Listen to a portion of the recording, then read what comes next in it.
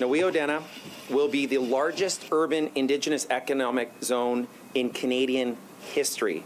It's being called a historic step forward in reconciliation. The land behind me, formerly known as the Cap Young Barracks military site, is now one step closer to being transformed into the largest urban reserve in the country. An agreement signed between the 7 Treaty 1 First Nations and the City of Winnipeg will see the city provide municipal services for the site. The agreement also provides the framework for future collaborations between all nations. This is how it looks when you work together. Chief Gordon Bluesky, Treaty 1 Nation chairperson, says the signing of the agreement is monumental. He says the development of these lands will create jobs and income for First Nation citizens and be an economic boost to the City of Winnipeg.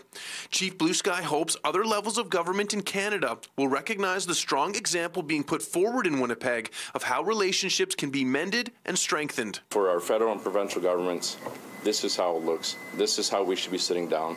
The agreement was approved unanimously by the Treaty 1 Governing Council and unanimously by the City of Winnipeg. Neufeld, once developed, will be one of the most complete communities in Winnipeg and will serve as a model to shape future urban reserve development partnerships across Canada. As part of the official public signing at the Forks on Wednesday, Mayor Bowman presented 7 keys to the city to 7 First Nations chiefs, representatives of the signatories to the treaties originally signed in 1871. You know, this is a significant step forward as far as reconciliation. Peguis First Nation Chief Glenn Hudson says Neufeld is a symbol for a bright future ahead and shows clearly the collaboration between governments and Indigenous leaders can be easy.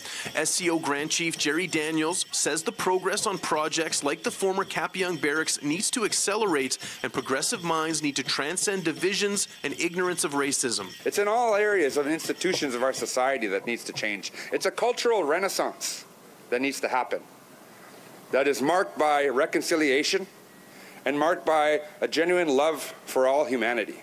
Once construction begins, the Neufeld development is estimated to take around 10 to 15 years to complete. In Winnipeg, Mark Neufeld, City News.